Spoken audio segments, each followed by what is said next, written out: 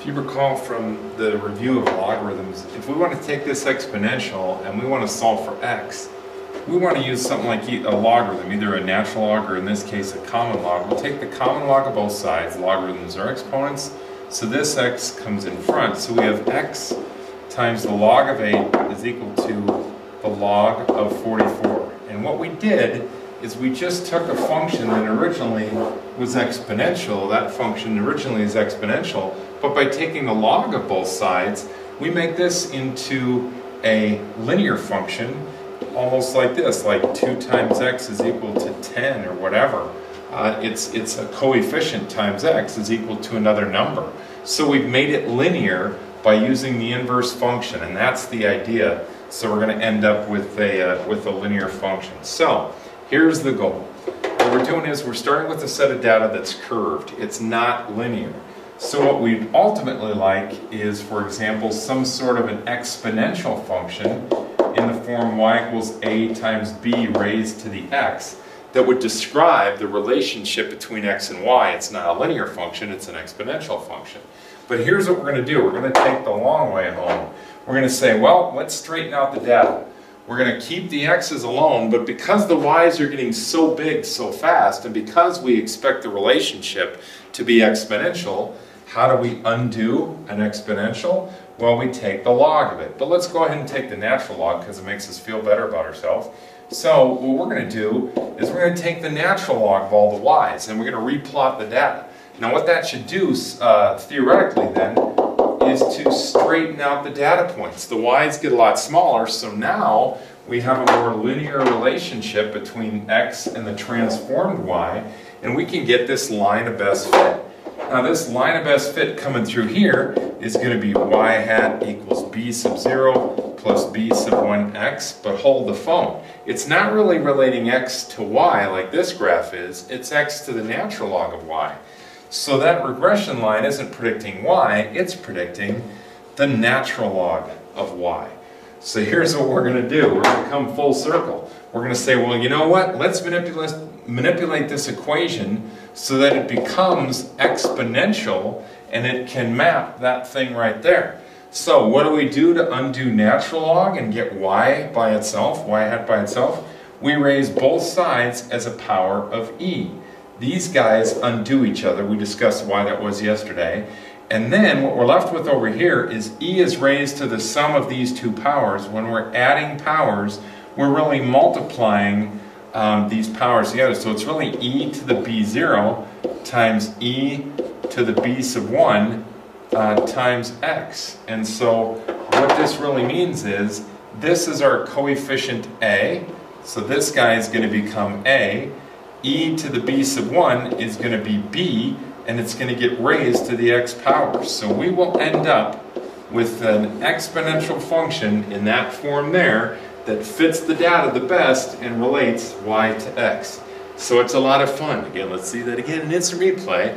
Take the original data, transform it to achieve linearity. A good transformation is this to the y's. Run a line of best fit through the transformed data, but the line of best fit isn't relating y to x, it's relating the natural log of y to x. Hey, let's undo natural log, raise both sides as a power of e. Ding, that brings us up to an exponential function, and that exponential function should fit the original data the best. Yeah, that's what we're doing. Okay, so check this out. What if we said, you know what, we were wrong. It's not exponential, it's really part of a quadratic, part of a parabola that's going through here. So instead of taking the natural log of y to straighten out the data, let's take the radical of y, the square root of y. So we're going to relate x to the square root of y. And again, we're going to hope that those points are going to be straightened out so that once again, we're going to get a line of best fit. And then we're going to say, oh, that line is in the form y hat equals b sub 0 plus b sub 1x, but hold the phone. That line's not relating y to x, it's relating the radical of y, the square root of y to x. So it's really relating this right here. Okay, now I know. Let's get y by itself. Let's undo the square root so that we can get y by itself. And in doing that, we're going to end up with an equation that will find y hat for us. So how do we undo this? Well, if we square this side, that'll undo that and leave us with that puppy. So then we got to square this side over here. Now there's two terms, that's a binomial squared. So what you get in descending order, let's do this guy squared first. It's going to give us b sub 1 squared x squared plus one of these guys times this and another one times this is going to be 2 times b sub 1 b sub 0 x and then plus a b sub 0 squared, so it's plus b sub 0 squared. So woohoo! We're going to get a quadratic function that's going to describe y in terms of x, and that's going to be this bad boy right here, and whoop, we're going to get that. So again, we went full circle, not linear. Transformation to achieve linearity. Line of best fit to go through that linear data. But then realize, how do we solve for y? Square it. That'll solve y in terms of x, but it'll be a quadratic which fits the original data the best. The most likely type of, okay, never mind. Let's see how this works. Let's suppose that we are given a computer printout for the transformed data. So let's go back to that original problem where we said, you know what? Let's do like the natural log of y on these guys. So we're going to do the natural log of y with x, and we're going to straighten out the data. Once we straighten out the data, the line of best fit was this guy right here. So it was y hat is equal to 1.2 plus 0.3x. But wait a minute, once again, this line isn't going through x and y. This line is the linear regression line for x and natural log of y. So it's really natural log of y that we have here. So how are we going to undo the natural log of y to find the exponential model that fits that the best? We're going to raise both sides as a power of e. These guys will cancel each other, leaving us with y hat. And then this is going to be e to the 1.2 times e to the 0.3 raised to the x power. Then we're going to bust out our calculator and find e to the 1.2. So that's going to be y hat is equal e to the 1.2, which is 3.32. Then we're going to go do e to the 0.3, which is 1.35, and know that that is being raised to the x power. So there it is. There's the exponential model that fits the original data and relates y to x, y to x. This function related the natural log of y to x. That's how we use a transformation. Suppose instead we did that radical thing. Hey, how do we straighten out the data? Well, we took the square root of all the y's, and that's what straightened out the data. Then we got the line of best fit. Well, the line of best fit was this bad boy over here. And it was this line that said, hey, we got 1.2 plus 0.3 times x. But hold the phone. This didn't really relate x to y. It was really the square root of y, the radical of y. So how do we undo that? Well, we square both sides. So we go in here and square both sides, and that is how we're going to end up with y hat equals a quadratic that's going to end up fitting this data the best. We just multiply these two binomials together and we got that. Okay, but here is, those were a little bit more complicated than what you really tend to see on AP. We're going to do them anyway. This is more realistic. This is about as tough as it gets on an AP question. So let's take a moment to look at this, and then we're done.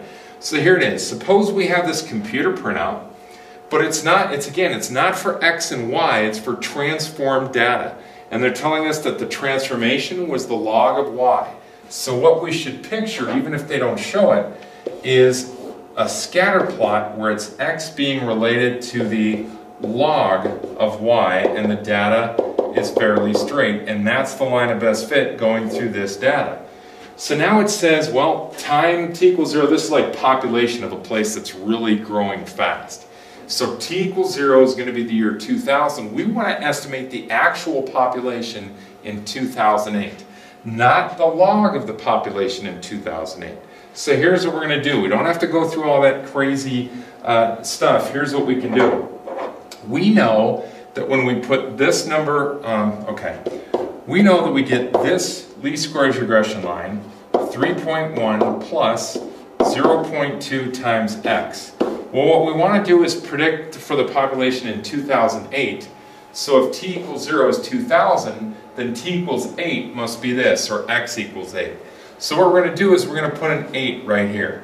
Now, 8 times this is 1.6 plus 3.1 is 4.7. So our predicted y, so the predicted y for this regression line, which is really the log of y, it's really the log of y hat that we're predicting is 4.7. That's our predicted y. But we're going to ultimately need the actual population in 2008. They'll give us a residual plot. And we see that in 2008 we had error. There was our predicted y, but the actual y was actually 0.2 above the predicted log of y. So then our actual y must be 0.2 higher, our actual log of y must be 0.2 higher than the predicted log of y. So let's add a 0.2 to that bad boy.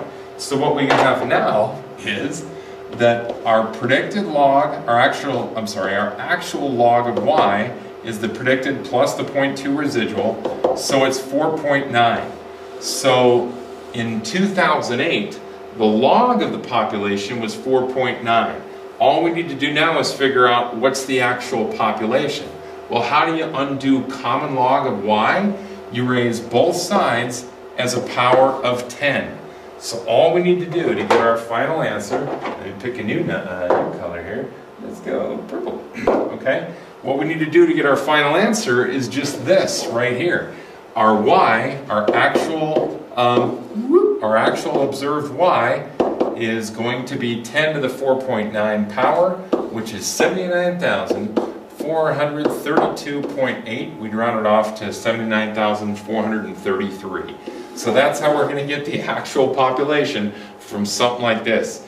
Like I said, this is about the most mathematical part of the AP Stat curriculum, and oftentimes it doesn't even get as complicated as this, but let's just make sure we're good to go if we should ever encounter a problem like this.